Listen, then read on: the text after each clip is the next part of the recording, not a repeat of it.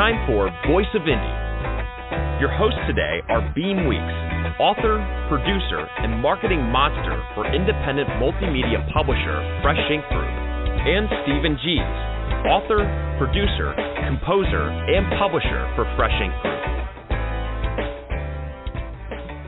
Happy Hey everybody, another Wednesday evening. Welcome to the Voice of Indie podcast. I'm your host, Beem Weeks, and with me is my co-host, Stephen Gies. Good evening, Stephen. How are you tonight? Oh, I'm nifty, Keen. I was hanging out last night. Next door neighbor's tree came down. You've seen the trees down here. They don't mess around. Yeah. And neighbor's tree came down while I was standing out there on the deck. Luckily, it fell toward the lake, but it was like whoosh, and then bam! Man. Wow. These things weigh like 40 tons. So, and they're tall. Yeah, like over 100 feet tall. But I've been telling people about my saga with the frogs. We had a cold snap come through, and I got to thinking, they're going to have to head down to the lake, start hibernating. Many of these won't survive. And all these babies are still coming up from the lake. There's no chance that those babies are going to get big enough and fat enough in the next couple of weeks in order to survive a winter. So I broke down, went and bought a couple of terrariums. I put my big frogs in one, and I put all the little frogs in one, and went out and bought a bunch of crickets and stuff to feed them. So I'm going to bring them in for the winter. I just got spoiled hanging out with them. But it was kind of funny because last night I was looking in the tank with all the little frogs, and I was trying to, they were, most of them were stuck on the glass, just kind of hanging on the inside. And then I saw one hanging on the glass on the outside. One of them came up from the lake and found his way all the way to the warm tank with all the other babies in it and wanted in. So he's in there with them now. And then I looked up, and there was an adolescent one hanging on the gutter looking at the other tank where all the big frogs are. It's like, well, now those are full-grown frogs, and this one's about a half-grown frog. What am I going to do with him? Because the crickets I buy are as big as these frogs. And if it's too big to eat, then the frog can't eat. So I grabbed the adolescent, and I stuck him in there and put some crickets in there and thought, well, he's either going to make it or he's not. And just before the podcast, I went out there and looked, and he's sitting there big and fat with the back end of a cricket hanging out of his mouth. So all is good in the world. All right, good job. Yeah, we had a little bit of an early taste of fall up here earlier in the week, through the weekend and early in the week.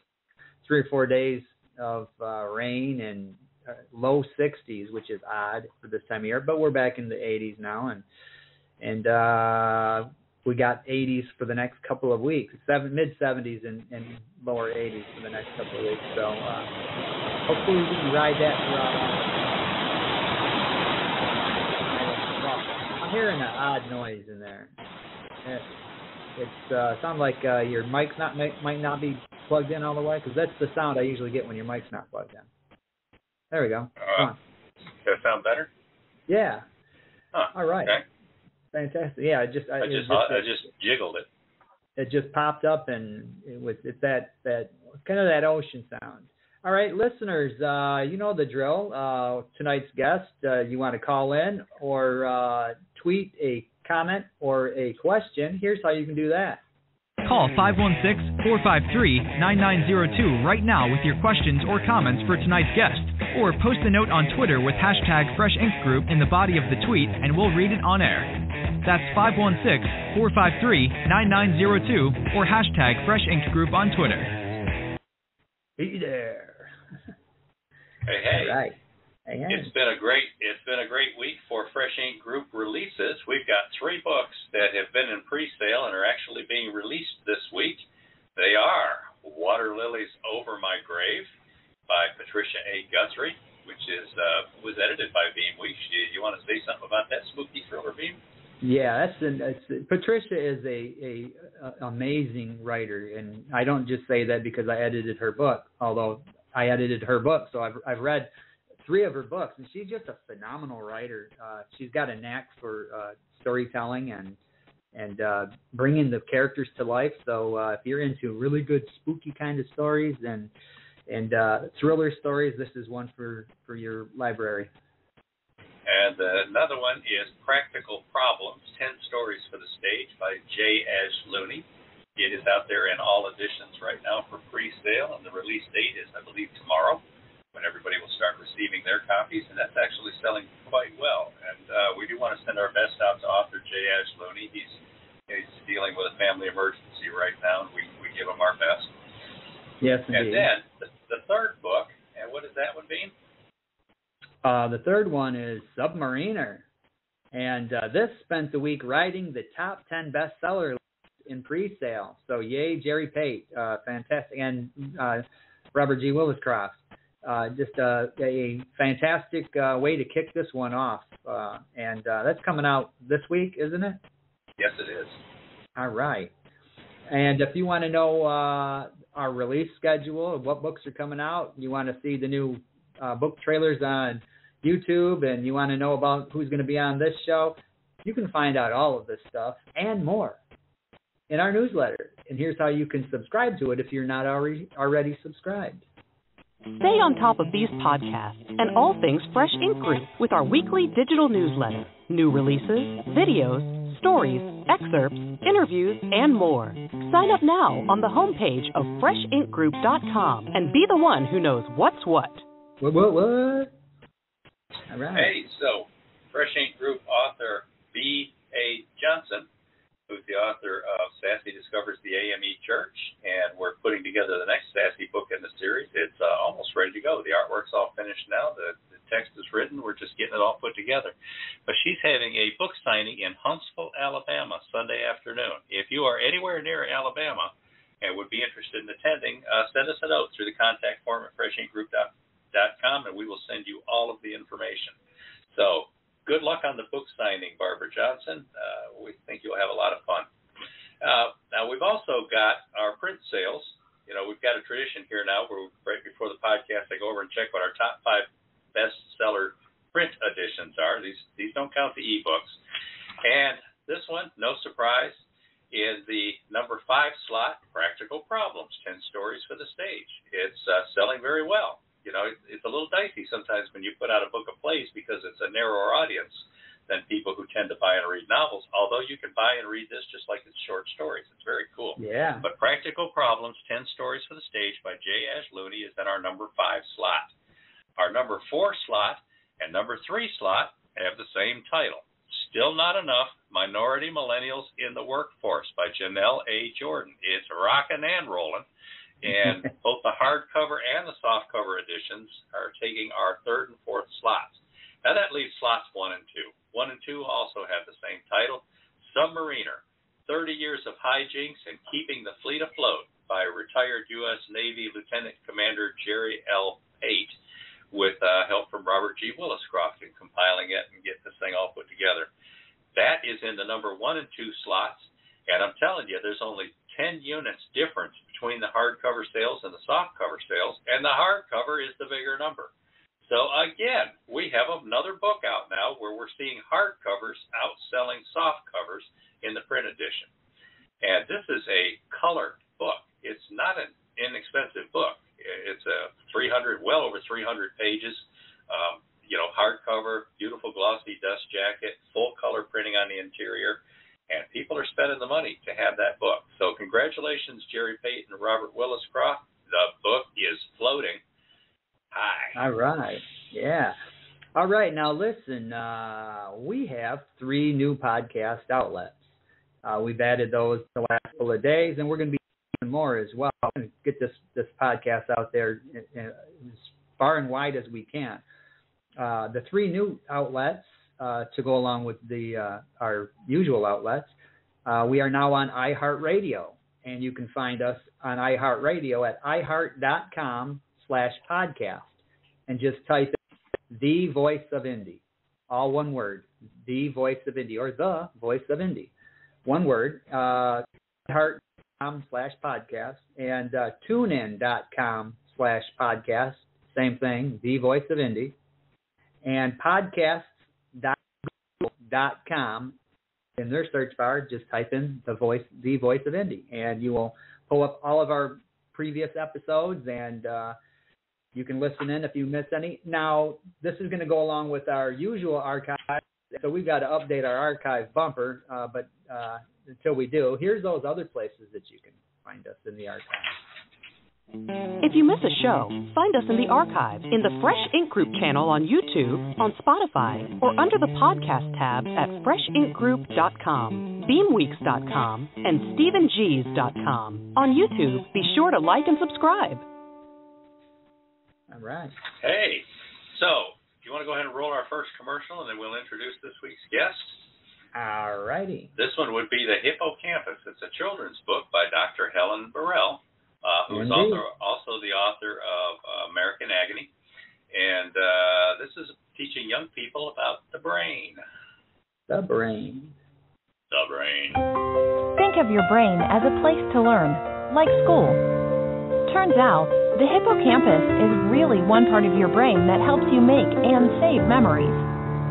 The Hippocampus, the interactive brain book, fun learning for science lovers, uses hippos to teach young readers all about different parts of the human brain. From keeping the heart beating and blood flowing to breathing and dreaming, your brain does many things for you, even when you don't think about it. This includes sneezing, sleeping, running, playing, and even digesting that meal you ate for lunch. But think about this. Without your brain, you couldn't smile or laugh or wink or read.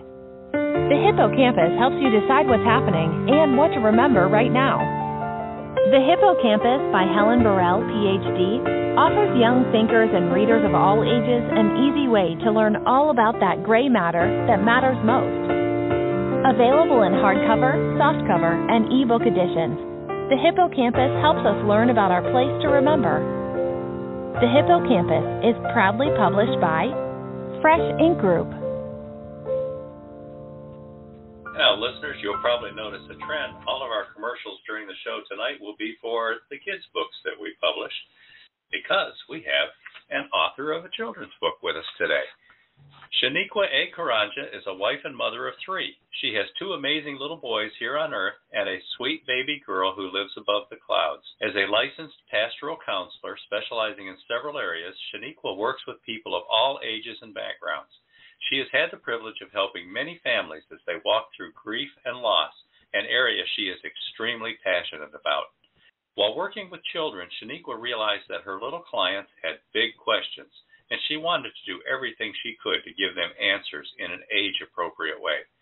So, while still seeing clients on the couch, Shaniqua is spending her downtime writing books that will help families discuss big topics, and she loves every minute of it. Welcome to the show, Shaniqua. Welcome, Shaniqua. Thank you for having me. Yeah. All right. So how about you? Where are you from, and where you've lived during the course of your life, and where are you now? Wow.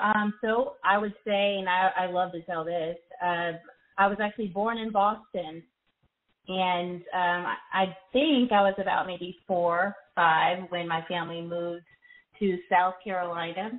Most of our family is from South Carolina, and so I grew up in a small town outside of Charleston, South Carolina.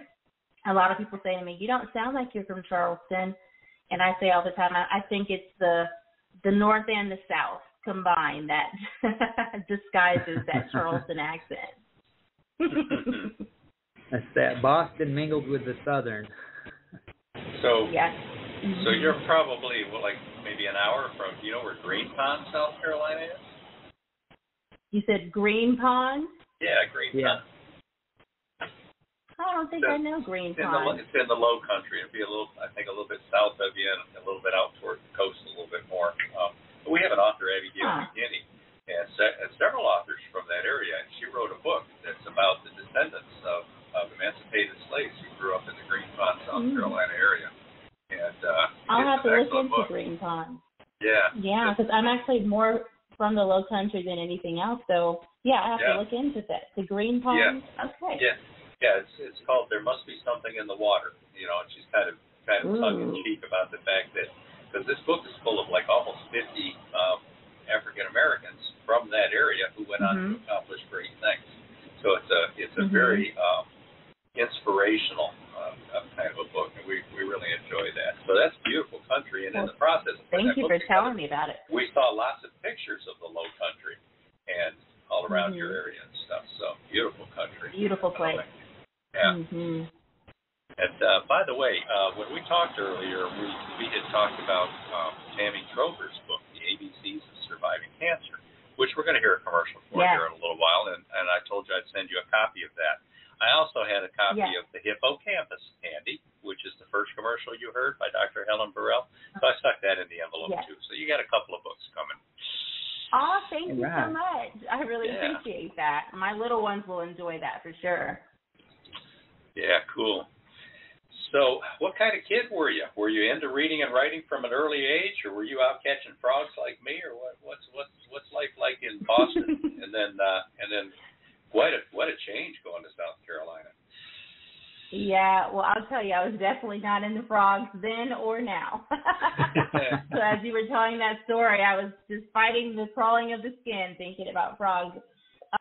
It's funny. I would say that I was a pretty good kid. I loved, and still do today, love to read, love to write. I have a twin sister, and the two of us, we would sit around and read. We just basically gobble books. It was one of our favorite things to do still to this day. We literally read the same books. And we call in the middle of the story and be like, oh my goodness, can you believe what's happening? It's really funny that we still have that link between us. Does she also write? She actually does write. She has actually published a journal recently called The Lupus Warrior. And I'm sure she's listening. If you are listening and I got that wrong, sis, I am so sorry. But published under Angela St. Julian, but she is a lupus fighter herself, and so she has published a book about that, and she's working on some other projects as well. So did you write it all when you were a kid? I mean, did you write little stories or anything like that, or not until you were older? I did. I love to write. Actually, poetry was probably my biggest thing to write at one point when I was a kid. And then I started writing little short stories. I had an amazing English teacher. To this day, I say that she's the one that kind of steered the course of the direction where my life went. But she would come into class and tell stories, and she was just so animated. She really made me fall in love with not just reading, but with the thought of writing as well. So do you have any of your poems that you wrote? Would you ever consider publishing them in a collection of poems? Maybe not the ones I wrote when I was a kid, but I have some poems that I wrote. When did I write these? I think 2014, 2015. They're a little dark because I was going through a rough patch in life at that point. That I've actually contemplated putting in a little coffee table like book or something like that, because it's grief related. So I've contemplated it. I'm still thinking on that one. Yeah, I mean, I just finished reading a book of poetry from another author that she's just phenomenal at writing poetry. She writes other stuff as well, and there's a market for that right now. I'm seeing a lot of those poetry collections out there right now. You're talking dark poetry. Well, I mean, Plath wrote dark poetry. I mean, it's just part of the human psyche. Yeah. It's part of the experience. It is. Yeah. Yeah. And maybe one day you guys will see something. Yeah. Fresh Ink Group has put out a couple of poetry books recently too, including Joshua Stutzman's From Chaos with Love. And the way we're doing those is, we're not just filling the book up with poems, but we're hitting our vast library of images and artwork and things that we own the rights to, and picking out cool images and editing those too, so that you've got a book that's like nice pictures along with the poems and stuff, or artwork. Beautiful. I can imagine that. In order to dress them up. Yeah. I love that idea. Yeah. So, Beem, you want to roll another commercial here? This would be about B.A. Johnson, who lives in Huntsville, Alabama.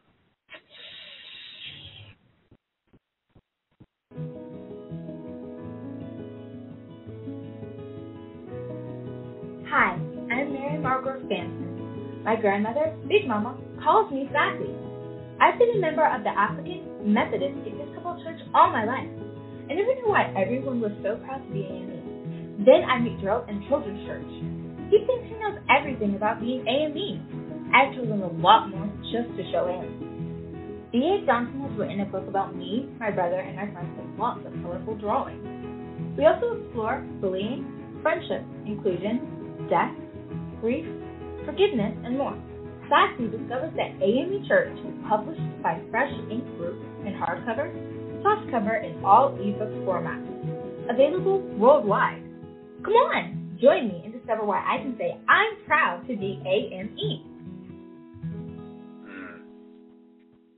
And that was the daughter of a friend of the author, B.A. Johnson, who volunteered to do that for us rather than having to hire a professional. That was a lot of fun. Yeah. Yeah. So, Shaniqua, I tried what to kind get of my little one. What's that? Go ahead. I tried to get my little one to record the trailer for our book, and he did not want to do it. And then after he heard that we had to pay an actor to do it, he heard it and he was like, I could have done that. I said, I know, you should have done that. Well, maybe do the next one. Yep. So, being a licensed pastoral counselor, and you just mentioned your English teacher, what kind of educational background do you have? What schools, majors, any future plans to go back and further your education? Oh, boy. Yes, so I started my undergrad at what was once an all-women's college in Columbia, South Carolina, called Columbia College. It's now co-ed, but then I went to seminary and finished undergrad there, and I'm actually currently working on my master's of pastoral counseling at Chesapeake Bible College and Seminary. My goal is to get a doctorate, and I say all the time because I'm crazy, obviously, because I am, if I'm not on the couch working with a client, I'm studying, or I'm writing, or I'm being a mom, or being a pastor. So many things.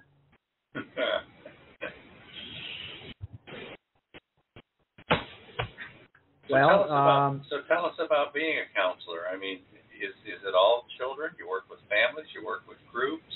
Is it focusing primarily on grief? You know, give us a sense of what you do.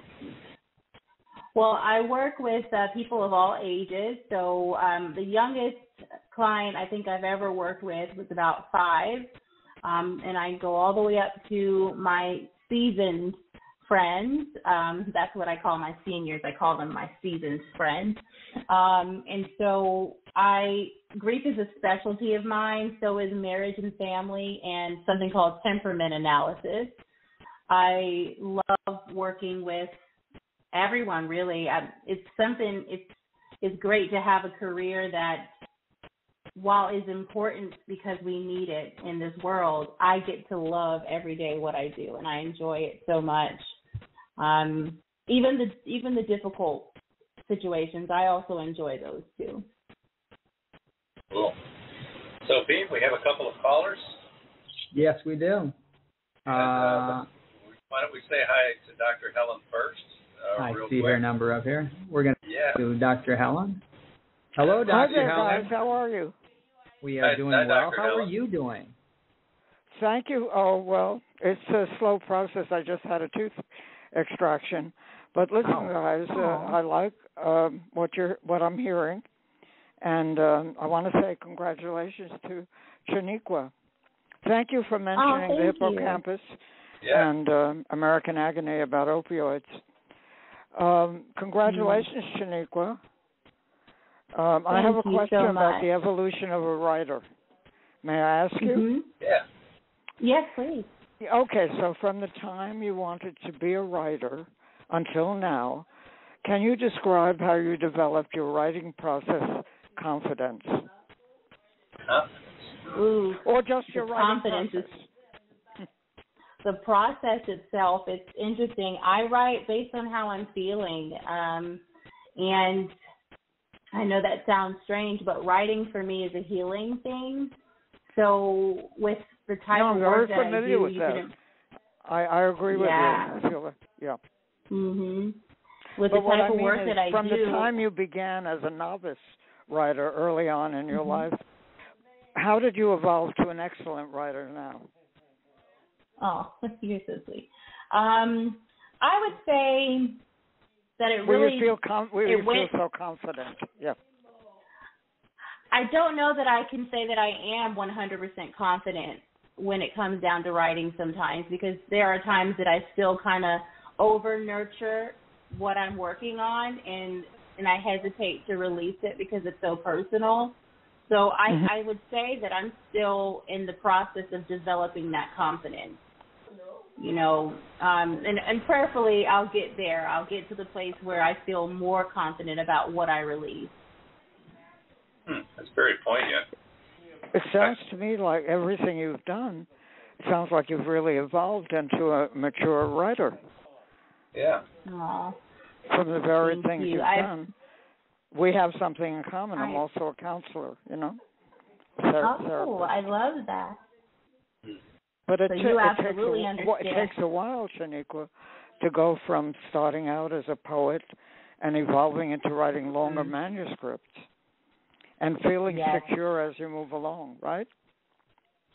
It does, and I'll tell you what, there's a lot of nights crying, and for me, like, I still like to write, not just using my computer. I like to physically write. So there's a lot of erasing and second guessing, but eventually I got to the point, and I think my husband really helped me with this, where he said, you know what, stop going back and rereading, just write and trust yourself. Just trust what you're putting down. You arrived.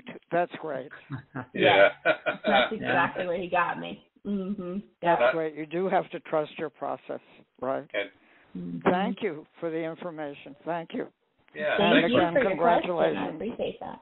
Thanks for calling in, Dr. Helen. Now, Beem tried to call and check on you a few times, but we discovered I had given him the wrong phone number, so we've got that straightened out now. You'll hear from us in the next few days. Okay, great. Now I'll listen to the rest of your program. And again, congratulations, Shaniqua. All right, thanks. You, Dr. Helen. You have a good night, Dr. Helen. Thank you. Yep. We got another call, Beem? We've got a couple more callers. We're going to go with the one that came in first, and this is going to be caller with the area code 803. Welcome to the show. You're on the air. What's your name and where are you calling from? Hello, caller. Caller, area code 83404. Hello. Hi, I guess that's me. That's you. My name is sorry. My name is Nicole Love. I'm calling in from Columbia, South Carolina. And I just can I get that name again? Yeah. It's Nicole Love. Nicole Love. Oh, welcome to the show, Nicole. Yeah, Nicole. Thank you so much. Just like the previous caller, I have been enjoying hearing you guys talk about the book and everything. I actually want to hear more about the book if that's possible. Yeah, we work our way up to that toward the later part of the show. And then we break it all down. Yeah. Okay, awesome. Well, I guess I'll wait, but I'm super excited to hear more about it, and I'm wondering about the audience, like who the audience will be. I know it's for children, but like, is there like an age group that you would really want, I guess, children to start reading the book if they are going through something similar to what the characters in the book are going through? That's actually a really great question. Thank you, Nicole. The book is, I say this all the time when people ask me, it's written for the family, to be honest. So it really doesn't matter to, I believe that even if you are 2, 3 years old and your mom and dad are reading it to you, or you are 12, 13 and you stumble across the book, I wrote it with the intention of the family being able to take comfort in it. And so although it is a children's book, it's written specifically so that mom, dad, or whoever is reading it to the little one could also take comfort while they are in the process of trying to comfort their little one as well. That's powerful, very powerful. Yeah. Now, we mentioned earlier Tammy Trover's book, The ABCs of Surviving Cancer, and that was her goal too, was to make it something that the families would share, read together.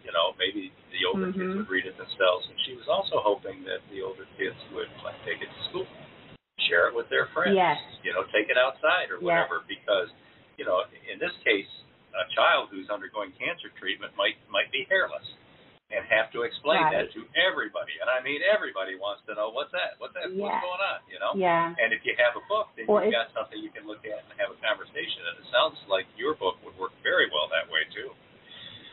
I would think so, but it's interesting because my little ones, when they go to school at the beginning of a school year in elementary age, they normally ask the child to tell them about themselves. And my kids will say that they have 2 other siblings. That they include our angel baby. And so that can be confusing later to the teacher, because when they're talking about a child that's not here, it can throw them off. And so when my little one was in kindergarten last year, he told his teacher that I wrote a book. She said, "You should bring it." And he did. And then she reached out to me and told me she liked the book, but it wasn't appropriate for school. So it's interesting. I think it's because of the subject matter being a little bit heavy of a topic, and it's hard for teachers to have to try to field that topic. So I wasn't offended. I understood. You think it was the religious angle that made her reticent? I don't know, because when I wrote this, I actually did my best to steer clear of making it overly religious. I wanted to make it so that it didn't matter who was picking the book up, whether they were Christian, Hindu. It didn't matter. That's why I didn't use terms like angel in the book itself. But she said to me that it was because it was the topic itself. I think she just didn't want to have to worry about explaining to parents like why their kids are coming home asking about learning about grief. Yeah. Death and grief. And Right. Yeah. Well, you mentioned your angel baby and your 2 other children. Tell us a little bit about your current family. Well, hold on a second. Nicole, did you have any more questions or comments? No, that was a really good answer to my question. Thank you so much. All right, thanks for calling. Thanks, Nicole. Yes, absolutely. Okay. Now. So how old are your children? And tell us about your husband and tell us about your family. So my husband, his name is Benjamin. He's from Kenya. We've been married 12 years. Our first miracles baby, if you will, Benjamin Jr., he's 8 years old now. And baby Samantha would have been in the middle. She's our one that we lost. And then we have a 6-year-old named Kingston. They all keep me on my toes, all 3 guys. Keep me on my toes. Keep me busy. They really do. And they're great kids. They're very smart. And you got a pretty good feller for a husband, too. Oh, boy. He is an amazingly supportive man. I mean, none of the things that I do would be accomplished if it were not for him, because everything that I say I want to do, if I'm timid in any way, he's like, we're going to do it. Let's do it. So he really pushes me, and he supports everything. And he also is a great critic when he has to be as well. Terrific. He'll let me know if I'm off track or something. He'll tell me. Great. Well, it's time to run another commercial here, and then we've got another caller. All right. Okay.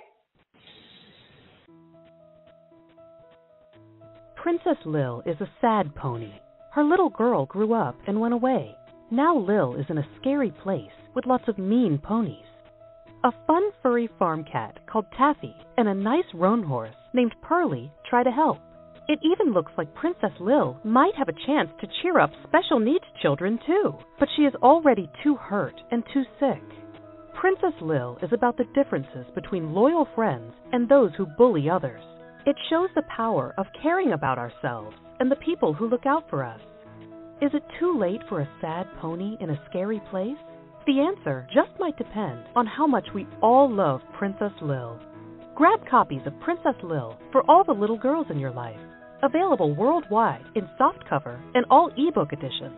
Or you can share the audiobook as read by author Nell Cooper. Princess Lil is proudly published by Fresh Ink Group. All right. A fine book. Yes, it is. I remember reading that one many years ago when it first came out. I believe I even reviewed it.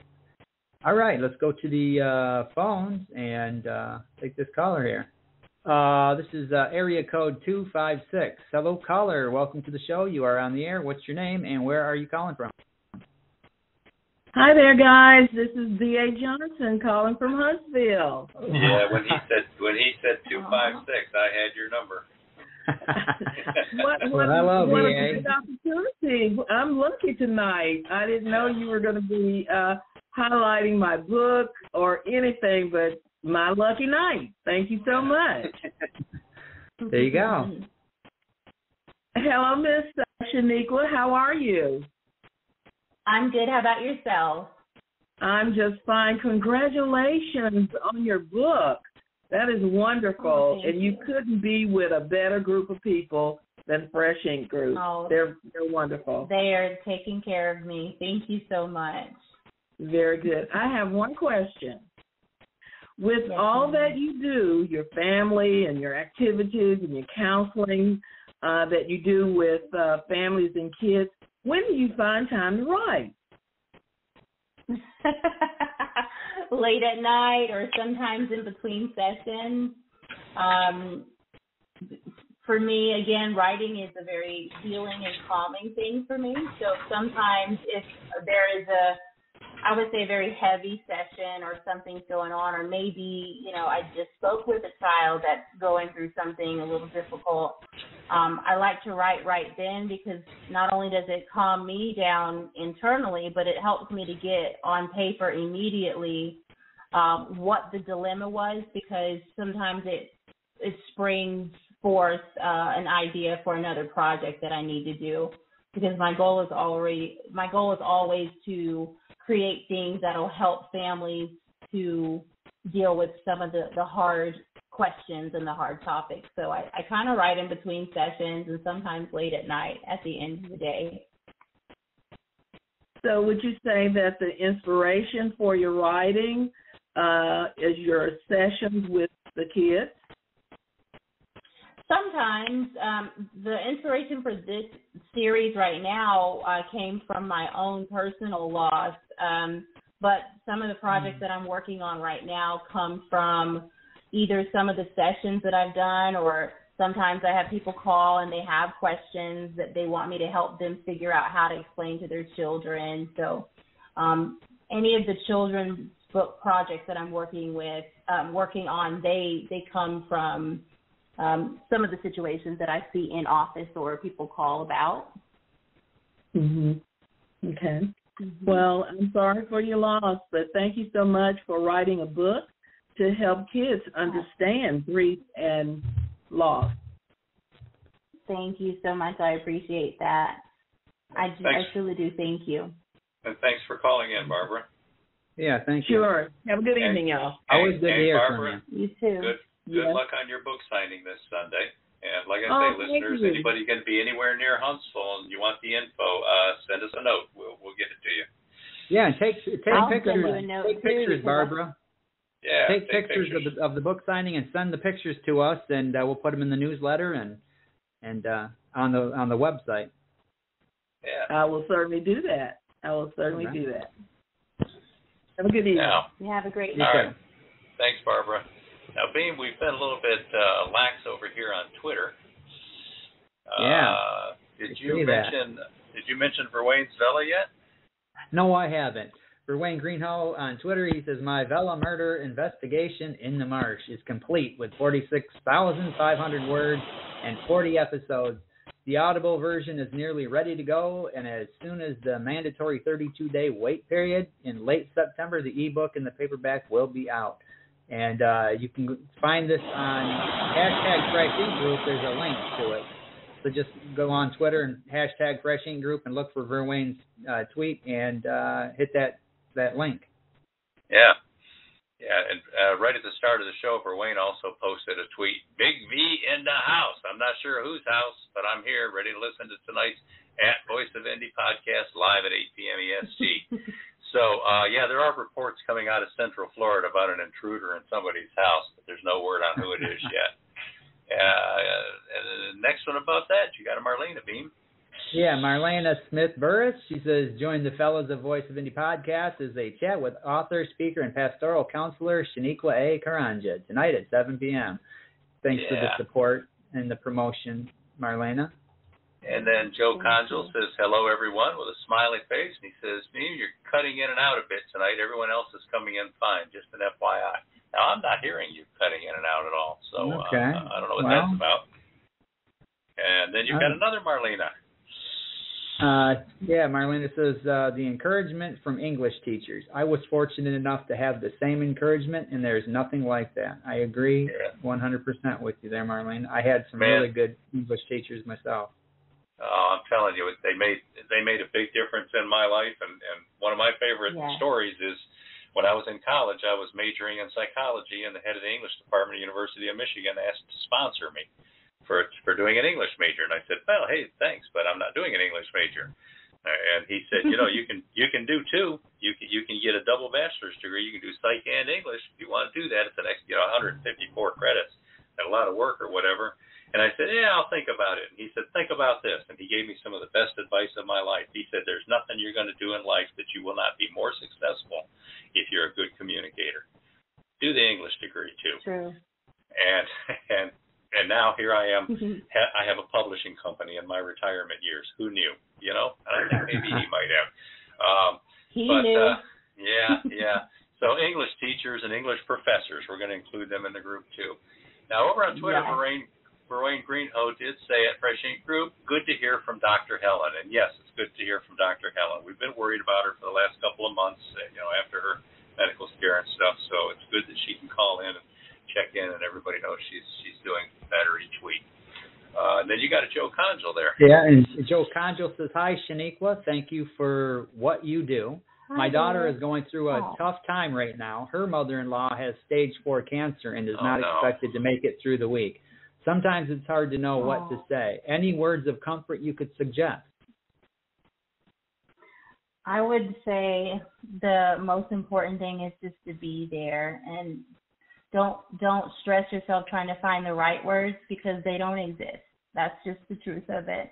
If you're there, if you're checking in, if you are just letting them know how much you care about them, that's the thing that actually matters the absolute most. They'll remember that, how you made them feel, more than they'll remember actual words. I like that. We've all seen people get into a crisis situation and not know what to do, and they say, well, what do I say? What do I say? And really, what you say doesn't necessarily matter as much as how you say anything, even if it's just I'm here or something like that. It's the how, the feeling, it's a connection. Being a shoulder. Being a shoulder to cry on. Yeah. Mm-hmm. So Marlena Smith-Burris says, that's such a great question, Dr. Helen, referring back to Dr. Helen's question. And Shaniqua, your response was lovely. I think writing helps a lot of people with healing, even when we don't realize it. No question, Marlena. So true. All right. Yeah. Great. So you want to roll another commercial, Beam? Sure. Let's see. We've been talking about this book. We've been talking about it. Surviving Cancer. Here it is.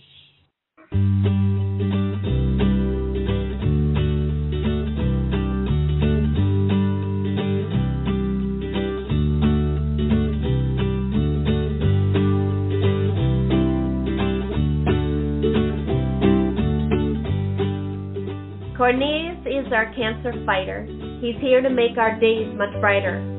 It's his job to help you know you're never alone wherever you go. Cornelius will guide and show you too. So let's fight the fire of cancer in you. A is for alive, that's what I am. This is my story and how it began. When cancer came in and changed my days, changed my thoughts and changed my ways. Hi everybody, my name is Tammy. And like so many of you around the world, I too am a cancer survivor. I wrote the ABCs of surviving cancer, alive, beautiful, and courageous, for people of all ages. My book is fun, informative, and most of all, heartfelt. It's a way to give confidence to young people, as well as families and friends, to educate those who know a young person facing the challenge of cancer, and to bring everybody together with empathy and understanding. This book is beautifully illustrated. The ABCs of Surviving Cancer guides us through the alphabet with a 16-line poem for every letter. Some of the topics include C is for courageous, H for hope, J for joy, O for own it, P for patience, T for truth, V for victory, and Y for you. Join me in this journey of reassurance and understanding, and share it with the people you love. The ABCs of Surviving Cancer is available in hardcover, softcover, and popular ebook editions such as iBook, Kindle, and Nook. Order yours through every major bookseller worldwide, or through my website, TammyTrober.com. The ABCs of Surviving Cancer is proudly published by the Fresh Ink Group.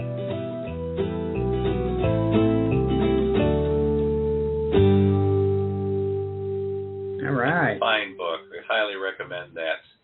Yeah. Beem, we got a couple more comments on Twitter. Yes, we do. Joe Conjil says, thank you, Shaniqua. I appreciate your answer. I will just simply be there for whatever they need. And Marlena Smith-Burris says, hey, I'm not too far from Huntsville. That's true. She's in Coleman, which is probably 90 minutes from Huntsville, maybe 60 minutes, something like that. But beautiful area down here in North Alabama. Yeah. So, Shaniqua, we're curious about your writing process. You know, we've talked a little bit about how you try to squeeze things in between sessions or whatever, but, I mean, do you have any, like, bigger parameters that you work within? Like, do you set daily goals? Do you have a word count that you try to achieve? You only do it certain times or in certain conditions, or what's your process? Well, for projects that have not been published yet, there are some that I'm working on. I like to basically write based on the characters. So on certain days, I'll focus on one person and build that character out. And then when I have all of the characters built out the way I want, then I break down the process of how do I want it to begin, what's the problem, how is it being solved. I think I overdo it sometimes, to be honest, but that's probably why I don't have a lot of the others finished just yet, but that's the way I enjoy writing. It's fun for me to do it that way. Do you do a lot of pre-organizing, like outlining or, character notes or things like that, or do you just kind of jump in? I would say outlining. Outline. Thank you. Yes. Yay! Another outliner. I probably outline too much, but it's one of my favorite parts of the process, actually. Yeah, it is for me too, because that's when it's easy to move big chunks of story around and deal with concepts and ideas and stuff without having to sweat the details yet.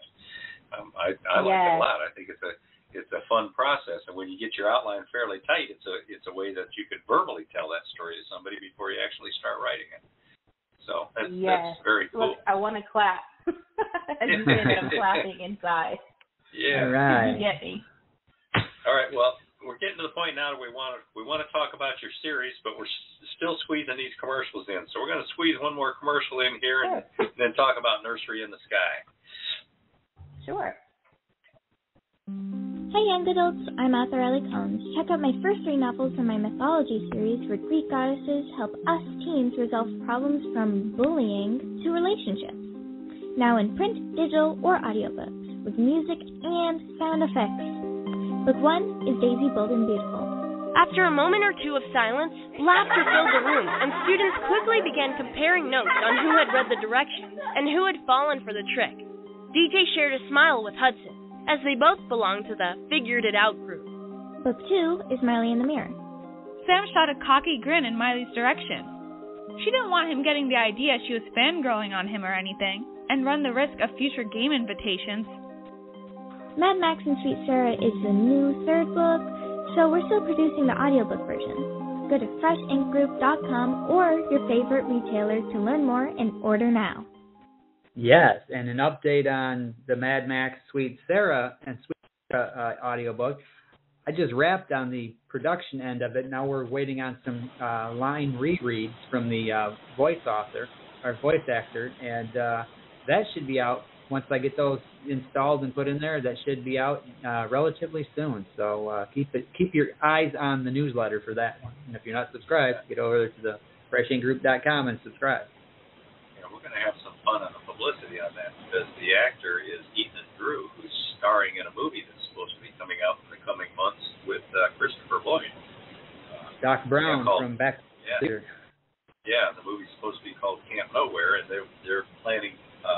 Corbin Bleu is also co-star in that, and they're planning publicity tours, appearances on talk shows, and things like that. And he's going to slip in every opportunity he can get away with to mention that he just voiced this audio for young Ellie Collins too. And by the way, Ellie Collins, that was her that you heard talking there.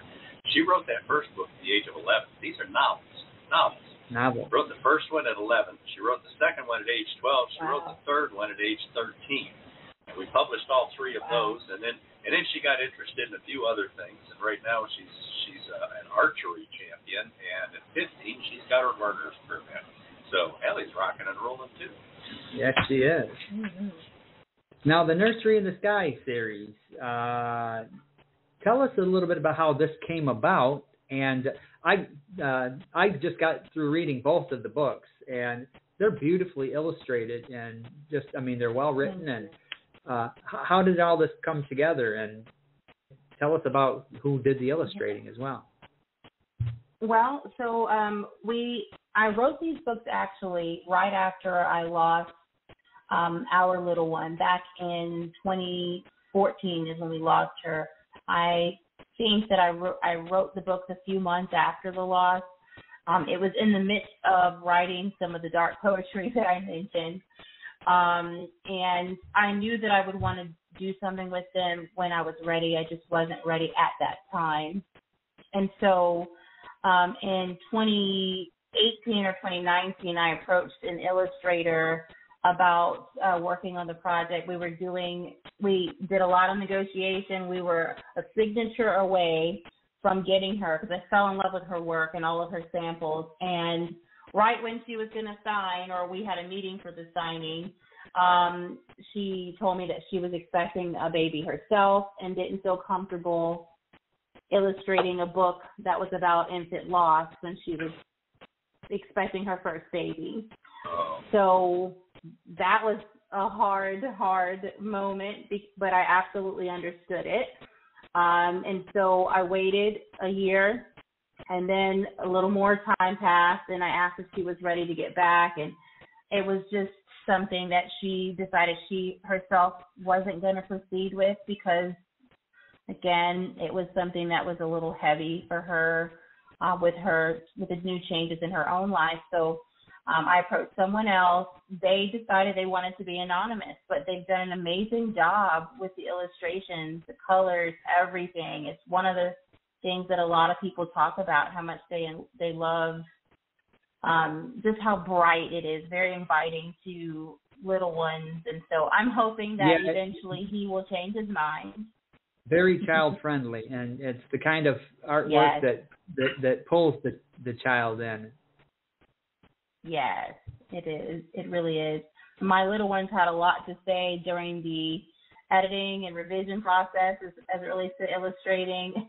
They would say, okay, no, we don't like that toy, or can you change the wall color here, things of that nature. So they were very much involved with all of that as well. So the two books are called Nursery in the Sky. That's number one. Mm-hmm. And then the second one is Special Delivery from the Nursery in the Sky. Yes. So the first one is about basically when the family first experiences a loss, and the second one is about a rainbow baby. And in the infant loss community, a rainbow baby is a baby that comes after a loss. They call it a rainbow baby because it's the rainbow after a storm.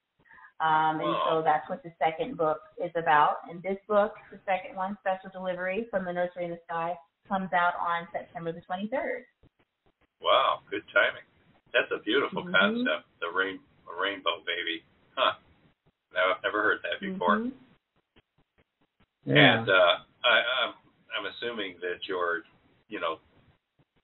the arrival of your youngest was probably your biggest inspiration for book 2, right? Oh, absolutely. So Kingston, my youngest, I had already began the thought process of writing the second one before he actually came along. I just didn't finish it. But I started writing that one because the hope was that maybe we would one day have a rainbow baby. And then when he did come, I knew I was going to need to finish it because the first one has little Benjamin in there, and Kingston is going to get old enough one day to say, hey, where am I? So I had to finish that second one, and there are going to be four books in this series. So the third one is a coloring book, and the final one is actually called Nursery Pets. So it's about pets, and because that's another question that we get a lot as it relates to kids when they lose their pets. And so the book will have the little pets in the nursery with the little kids who are up in the sky. Really pretty. Wow. Really, really pretty. And do you have a book 3 in mind? Yes, book 3 is that one's called Butterflies to Kindergarten. That one is a part of the series too, and that one is about a child leaving home to go to school after a loss, because children really struggle with anxiety, separation anxiety, after a loss in their family. And so I wanted to write a book that would help as it related to the fact that that is a struggle, and perhaps it'll be something that a parent can read to their child when they are ready to leave home and know that they'll be okay. And that one's going to be very special to me also. They're all very special. Yeah. No question. Mm-hmm. Now, we had another caller who dropped. Now, caller, you've still got some time if you want to call back in. We're still taking questions and comments for Shaniqua A. Karanja. Phone number is 516-453-9902. Yeah. So, Shaniqua, go ahead. I was going to say, Shaniqua, how were you published? What's your publishing journey like? We got a lot of author listeners, and they're usually interested in how we all each publish, because some of us do some different things and some of us do some common things. So how were you published, and what was that process like? So I chose to self-publish through my own company called Karanja Group, LLC.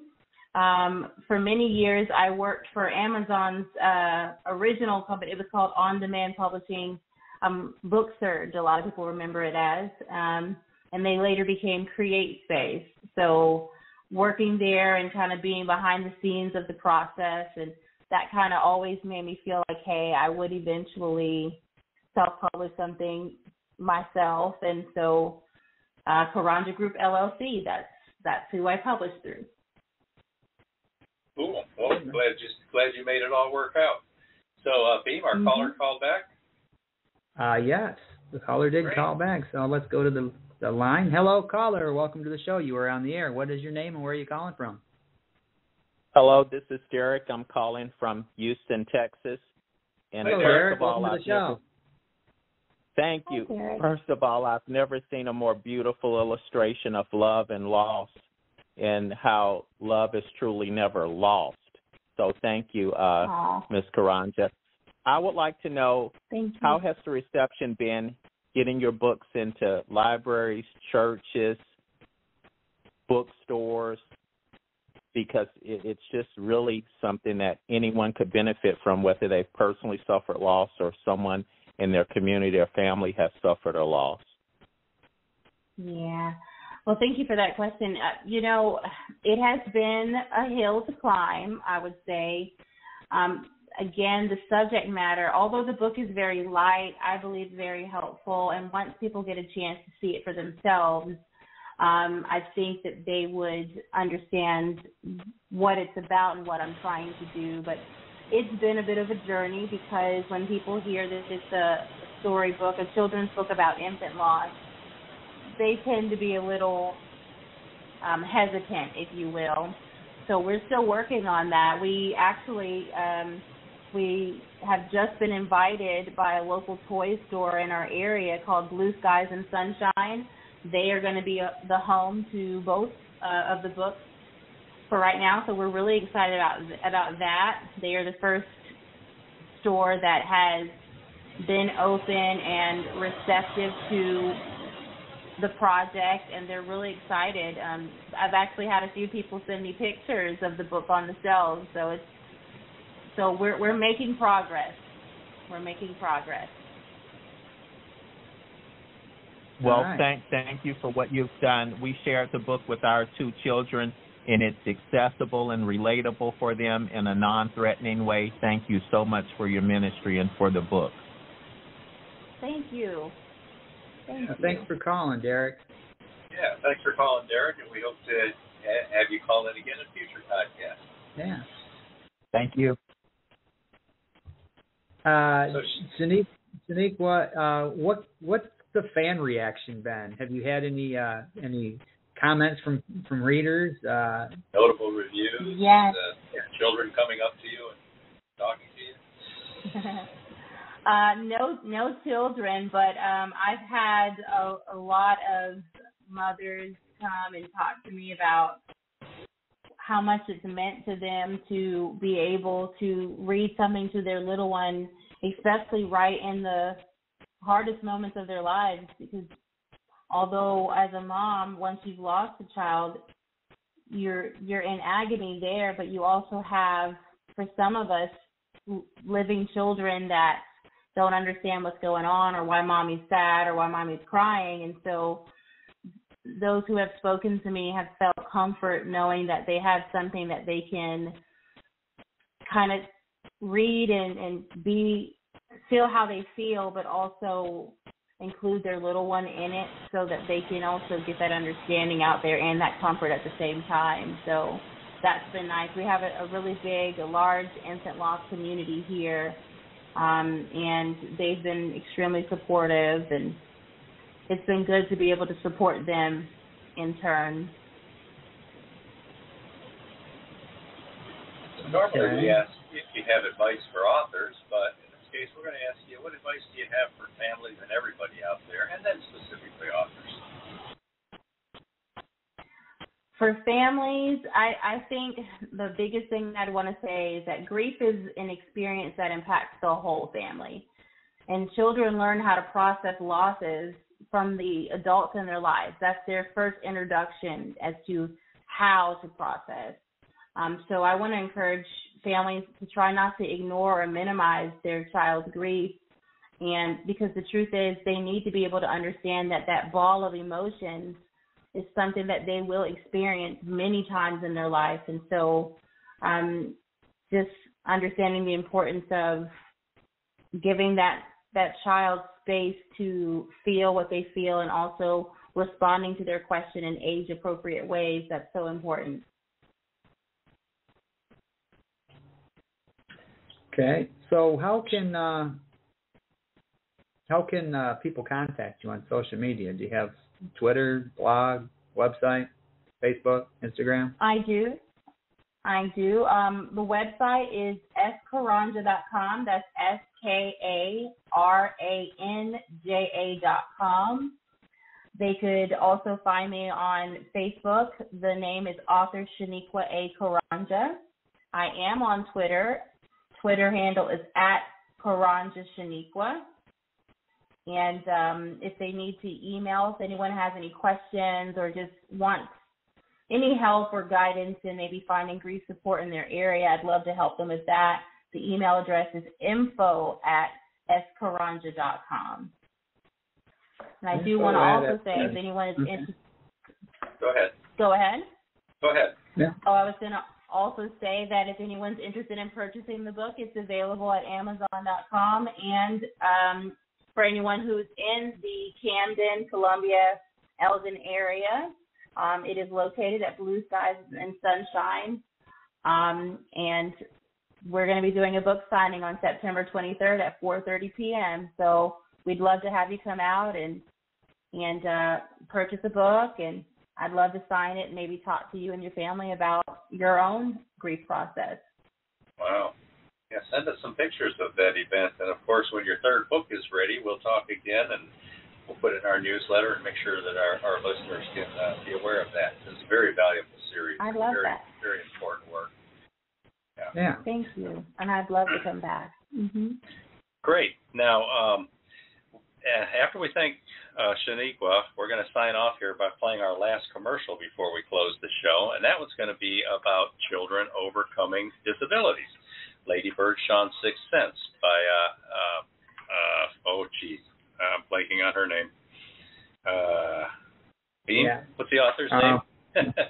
Yeah. I'll get up real quick. Yeah, we'll think of it as soon as we sign off. But at any rate, thanks again for coming on the show, Shaniqua. It's definitely an interesting, exciting, important series, and it's very poignant and beautifully illustrated, well written, and we're proud to have you on the show. We wish you the best of luck. Thank you so much. Thank you. I really appreciate it. Yeah, Gracie Bradford is the author. Gracie Bradford, there you go. Yeah. Yeah, well, we've got a lot of books published now. It's not like the old days where we had a handful, and you know, they were always. We got, hundreds now, and now that I'm what Shaniqua calls seasoned, I'm blanking more and more often. Yeah, but you and me both. Now keep in mind, everybody, we've got more coming next week. We've got Larry Jorgensen, who's written several books about the Coca-Cola industry and the history and all that kind of stuff. And he's got a book out now about a shipwreck that he just did a tour up north, and it's selling like gangbusters. He's doing very well. He's a very interesting character, Larry Jorgensen. He's going to be our next guest. And then who do we have after that, Beem? And after that, we have our good friend Marlena Smith-Burris is going to be in here with us talking about her latest work, and she's always a good interview, so tune in for that. Yeah. And after that, recently we had thriller writer Caleb Pirtle III as a guest on the show. A couple of weeks we're going to have his wife, who's a mystery writer, Linda Pirtle, and we're certainly looking forward to having her.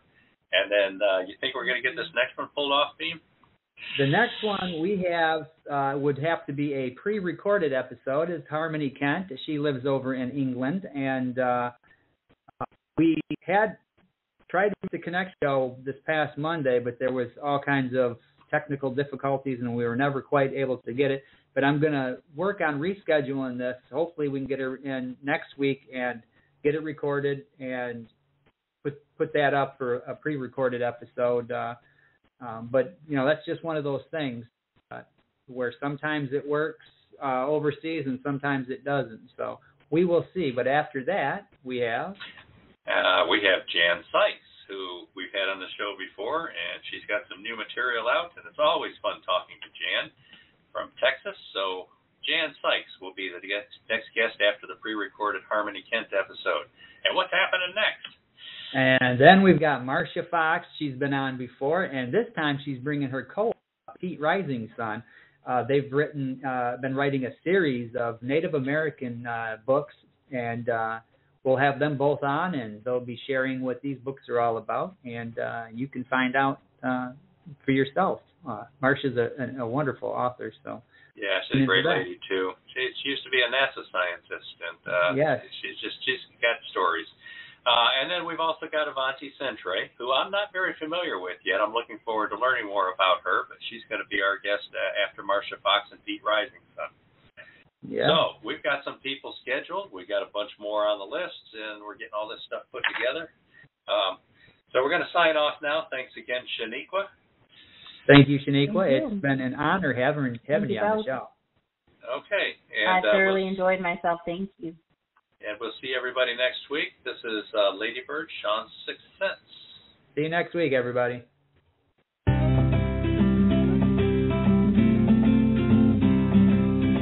Hi, I'm Sean, and I'm 10. Ladybird is my beagle. Right from the start, I knew she had special powers, and that we could share secrets. I was the coolest kid at school before the accident hurt my ability to see. Then, I became a kid with special needs. I was not always close friends with the kids I started calling feel, hear, touch, and taste. I mean, we would play sometimes, but then I needed help learning a new way of life that takes friendship and trust. Ladybird helps a lot, especially since she has special needs too. Ladybird understands how each of us has our own challenges to rise above. I would really like to tell you about Ladybird and what she does for my friends and me. Our story is in the book, Ladybird, Sean's Sixth Sense, by Gracie Bradford. Gracie is a really cool grandma who writes these I Am stories about kids finding new ways to be their best. You should check out Gracie Bradford's books.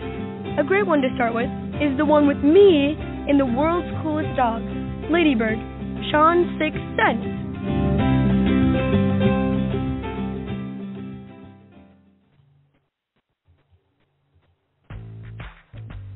Live every Wednesday, your Voice of Indie hosts Beem Weeks and Stephen G welcome authors, musicians, publishing industry pros, artists, and assorted creative guests for an exciting interactive hour.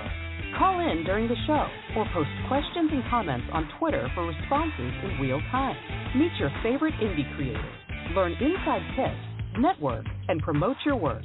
At Voice of Indie, you can spend time with guests such as country music Hall of Fame drummer Mark Herndon, sci-fi master Robert G. Wilscroft, med expert Dr. Helen Burrell, the Tippins of Rockers Wide Track, sports writer and photographer Stephen Hargis, broadcaster and author David Carroll, and international author Sally Cronin. The link for each week's show is pinned on Twitter atop @VoiceOfIndie, and you can receive the link every Wednesday morning in your inbox by subscribing to our newsletter at FreshInkGroup.com.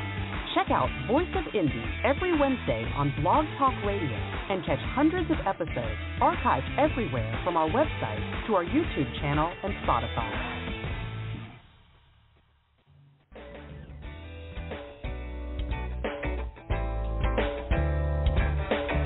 You've been a part of Voice of Indie, a production of Fresh Ink Group. Spread the word, support our guests, then find us at FreshInkGroup.com and be sure to hashtag Fresh Ink Group.